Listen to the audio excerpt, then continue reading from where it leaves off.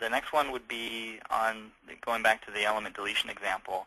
How important is mesh density with element deletion? And if it's important, are there any tips that you can share with that? Well, like all finite element analysis, it's usually a good idea to do a mesh convergence study. Certainly, you can have two courses of a mesh in element deletion runs, and the answers may not be very accurate. The finer the mesh, of course, the better the answer.